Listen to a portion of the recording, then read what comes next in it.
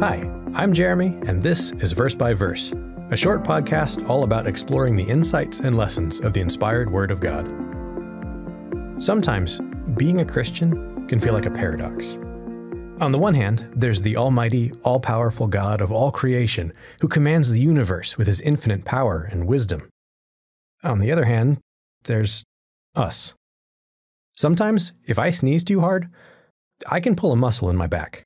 I have done this more than once. We are not strong like God. We are not wise like God. We are weak, fragile human beings shaped from the dust of the ground. We make mistakes and bad decisions fueled by ignorance and incompetence. But the Bible says that after we repent of our sins and are baptized, God places His Spirit in us. That's the paradox. The Spirit of the Almighty God, placed inside our fragile human frame. The infinite dwelling inside the finite. The powerful dwelling inside the weak. The Apostle Paul wrote about that paradox in 2 Corinthians chapter 4, verses 7 through 10. I'll read this out of the English Standard Version. But we have this treasure in jars of clay, to show that the surpassing power belongs to God and not to us.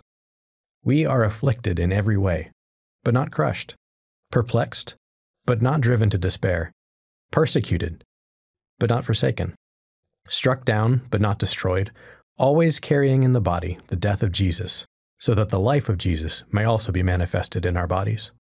We are, in so many ways, simple jars of clay. Earthen vessels, the New King James Version says. And as jars of clay, we often find ourselves in spiritual circumstances that ought to shatter us.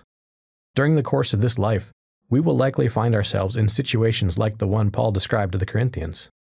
Afflicted, perplexed, persecuted, struck down. But we are not just jars of clay. We are jars of clay designed to be filled with a treasure more valuable, more resilient, more powerful, and more precious than anything in this life. And because of that treasure, because of the Spirit of God, when we are afflicted, we are not crushed. When we are perplexed, we are not driven to despair. When we are persecuted, we are not forsaken. And when we are struck down, we are not destroyed. In the darkest moments of our lives, God's Spirit gives us strength and hope and comfort.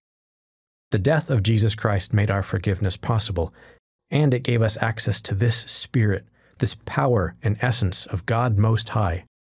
And so we carry about in the body the death of Jesus, that the life of Jesus may also be manifested in our bodies. Another paradox.